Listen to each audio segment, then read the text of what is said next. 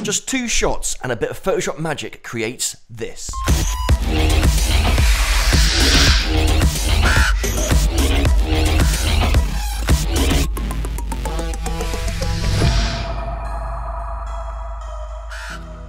I want to show you how simple it is to create a powerful spec ad which lasts less than 15 seconds. Too often I see amazing creations from other creators, but there's just too much crammed into the ad. If you can get the finished video in under 15 seconds, then not only will it keep the viewer more entertained, it also leaves them wanting more, which for a brand is great. If you missed the previous upload on lighting this scene, then I suggest you watch that video straight after this one. By limiting the amount of shots you take, it allows the edit to work harder. We can keep it fresh looking, high intensity, without the risk of repetition. So here are my 2 shots in their raw state straight out of camera. Nothing special, in fact, pretty boring, right? Well, we're gonna change that now. Here's the original tight shot. And here it is used in the edit. All we have done here is added a speed ramp to rotate the can quicker, which then slows to its original speed as the front artwork is revealed. To do this inside Premiere, all you need to do is right click on your clip, go to Show Clip Keyframes, Time Remapping, Speed. This now shows a line on the clip, which you can add markers to using the pen tool. Click where you would like a change of speed to occur, then drag up the line to increase the speed percentage until you get something you're happy with. This is great, but it's a little harsh of a speed change. We want to smooth out the transition, and we can do this by dragging the markers left and right and adjusting the handles to create more of a curved line. The same technique can be applied to our wide shot. If we compare the original to the edit, you can see the speed ramp in action here. Only difference is, we have started the speed from slow to fast. But before we apply the speed adjustments on this clip, let's first tackle the obvious issue, the base. In Photoshop, all we need to do is create a platform for the can to sit on. This will hide the rotating device and give an overall look to suit the brand. I decided on a concrete texture and coloured it green to match the scene. Save this as a single layer, import it, and then position it to hide the existing base. Once happy, lock it all in by nesting all these layers into one.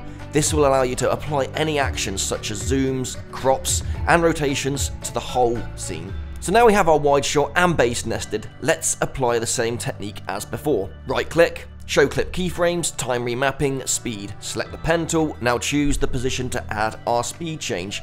It does require a bit of experimenting to get the look you want, so be patient and adjust your speed increase and marker positioning until you get something you like. So that's our 2 camera clips done for now. Let's move on to the Photoshop magic.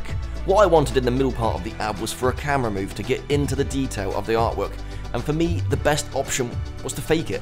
By going on the brand website, I found a banner image which had the same art design used on the can. Save it out, open it up in Photoshop, go to Image, Image Size, and scale the file up with Preserve Details 2.0 selected.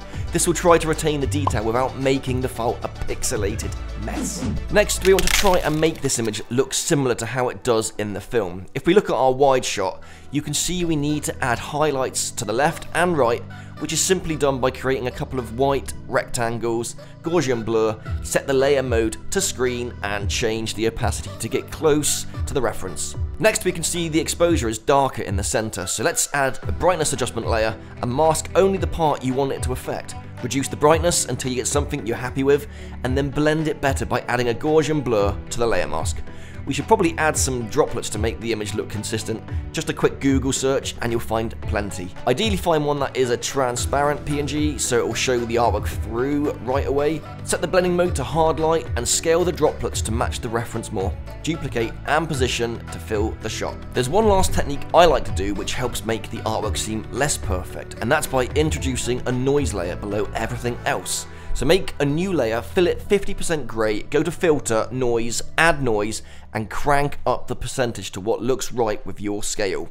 Make sure it's on monochromatic and hit return. Now set the blending mode to overlay, which will allow all the artwork below to show through. By adding this layer, it creates imperfections and texture which would be in the print of the can if you were to look closely. So here is our finished image, which we can save out as a JPEG and import into Premiere. Next, we need to blend all 3 elements together. The first film section needs to punch into our new image, and then that file needs to zoom out to reveal the wide shot. To do this, I use an effect called Transform. In a nutshell, it allows you to add keyframes with a realistic motion blur. This does become quite processor heavy, so try to keep cool and just let the computer do its magic. So on the first shot, I have added this effect, and within the transform controls, placed some keyframes on the scale and position to zoom in closer to the snake. To get the motion blur, make sure you adjust the shutter angle. The higher the degree, the more blur.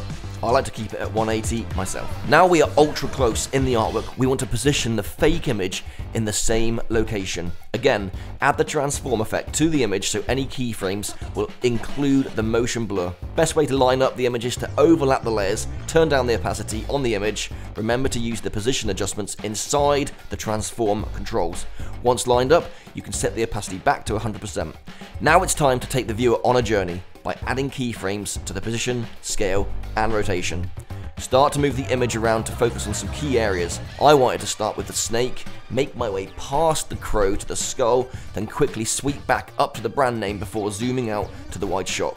This part is very trial and error. Experiment with keyframe positioning and try different settings on the keyframes themselves. For example, right click on one and have a play with changing it from linear to one of the other Bezier options.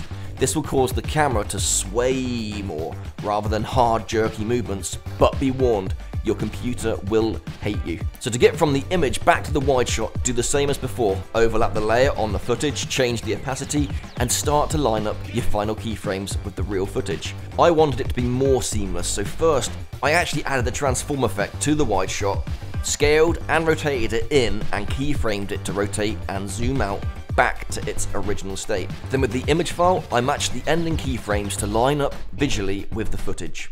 It's not perfect, but as this happens so quickly, it's hard to see the droplet position change, for example. And finally, yes, finally, one last effect which was so simple but helped to blend in the image with the footage. You can see it's pretty obvious the change here, so to blend that more, I just placed the same image over the top, lined it up with the scale and rotation on the exact moment the clip changes to the image, set the blend mode to linear dodge, which hides anything black, and makes the colours vivid. Add a Gaussian blur, and as the action takes place, just increase the scale so it pops off the cam. And then keyframe the opacity to fade to 0. Now when you play it back, it hides the cut, but it also adds an extra element for use at the end of the film, with the simple idea to make the artwork pop off the can and then get sucked back in as the can rotates. Same as before, transform effect on the image, blending mode set to screen this time, keyframe the starting scale and position, then increase the scale to make the artwork pop off. Once the can has completed its rotation, the artwork can be keyframed to fly back into the can. And that, my friends, is how we make a pretty epic ad with just 2 shots and a bit of Photoshop magic.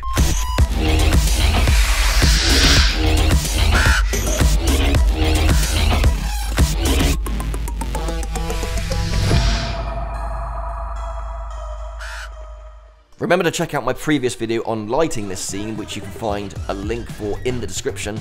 And if you want to see how Photoshop can be used with even greater results for your product films, then make sure to watch this video on screen now. Keep on experimenting, would love to see what you create in the comments below, and I'll catch you on the next video.